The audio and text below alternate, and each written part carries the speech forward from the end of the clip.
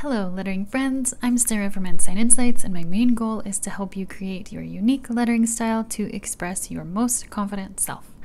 In today's video, I will be reviewing the Kuretake Fudebiyori Brush Pens.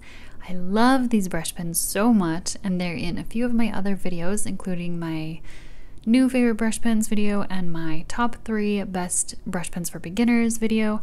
I will leave the links for those below in case you want to binge them after watching this video, but definitely watch this video first because this is just about them.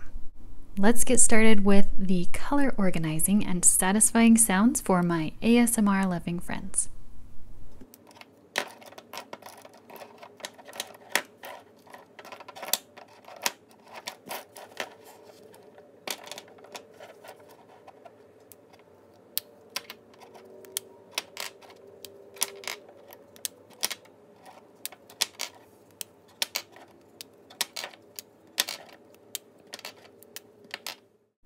First, I want to compare a few similar brush pens in size at least. So the Kuretake Zig Brushables will be one I'm comparing, and the Tombow Dual Brush Pens, and then the Sakura Koi Coloring Brush Pen, and the Marvi Color-In Brush Pen. So here I am just laying them out side by side so you can see the nibs up close. And the nibs all are pretty similar sizes, except the Tombow is quite a bit longer. So that's why I'm comparing these specific pens. So the first one you can see, this is the Fudebiyori. Like I said, I love these brush pens. It's great flexibility. You can get really thick downstrokes or a lot thinner because of the really great bounce. Next, with the Kuretake Brushables, I really like these ones. These ones are waterproof, and you can tell the black is a lot more saturated than the Fudebiyori because the Fudebiyori is water-based.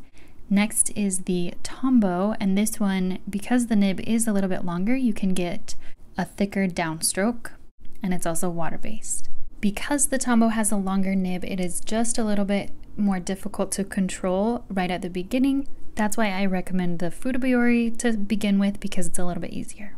Next, the Sakura Koi. I think this one feels the most similar to me, although the nib is slightly softer. The Fudebiyori has more of a bounce back, which can really help when you are just getting the hang of thick downstrokes and thin upstrokes. And then the last one, the Marvi Color-In. This one is deceiving because the nib length looks the same as the Fudebiyori, but it's not. It's so flexible, and you can bend the whole brush nib instead of just a section of it. So you can get a lot thicker downstrokes. So in comparison, you can see that they are pretty similar in size. Let's talk more about the Fudebiyori. One thing to note is that the Fudebiyori also comes in metallic colors for a really great price on Amazon. I compared them to the Caron metallic markers in another video and showed you what they look like on black paper, so I will link to that as well. I hadn't tried these pens as a beginner. I found them a little bit later in my lettering journey, and I remember the first time I tried them thinking, oh wow, I wish I had these when I was a beginner. And one reason is because they are great if you are heavy-handed or if you're light-handed. So right now I'm using them on my practice sheets for large pens. So this would be like for Tombow or Crayola Broadline. And these worksheets are from my Hand Lettering for Beginners workbook. It has everything that I wish I learned as a beginner. If you don't know where to start with lettering, this is the workbook that I recommend for you. I will link it below. With the larger alphabet, I do have to push a lot harder with these since I would say the Fudebiyori is best for more of a medium-sized lettering. But the flexibility and the bounce is so good that you can get that really nice variation of thick or thinner downstrokes. And then I will switch to the small brush pen alphabet sheet, and you can see that I can still get the really thin upstrokes and the right thickness of downstrokes. So if you are heavy-handed, you can use these and you can just do larger lettering and you can still get the really nice thin upstroke. And if you are really light-handed, then you could just do smaller lettering with not as thick of the downstrokes because you don't have to press as hard. But the pen allows you to do both. As for the colors, I really like the colors. They're super vibrant. They're really pretty together. They are a really great price on Amazon for a pack of 12. However, the one downside is that the pack of 12, it does come with good colors, but it doesn't come with black.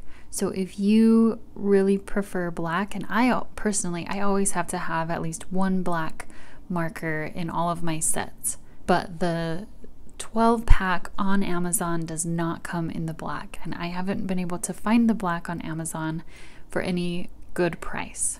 So I get the black ones from Jet Pens because on Jet Pens you can buy them individually. So I got a few colors from Jet Pens. That's why my set is a little bit weird, because I have some of the colors from Jet Pens and then some of the colors from that 12 pack.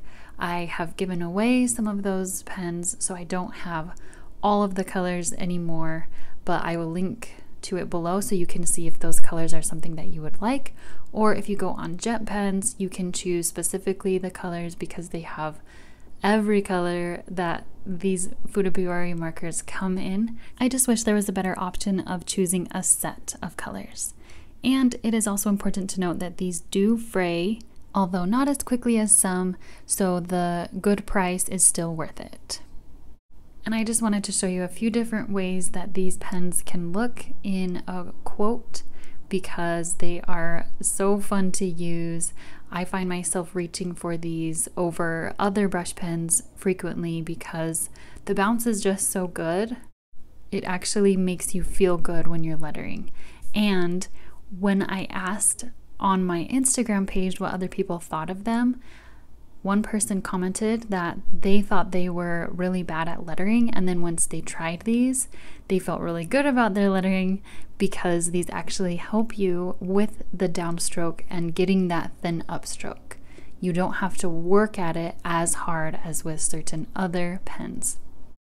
And lastly, this is a test that I do for all of my brush pens. You may have seen this in some of my other videos, specifically my rainbow watercolor background video. These are water-based brush pens, and so I like to use them as watercolor, but since I don't want them to fray on the watercolor paper, I scribble with them on a palette.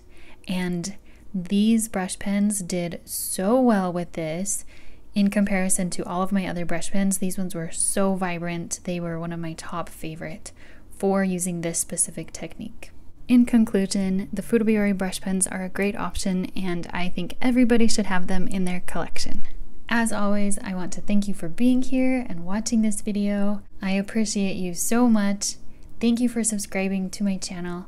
Let's finish it up by closing up the caps, and I will see you next time.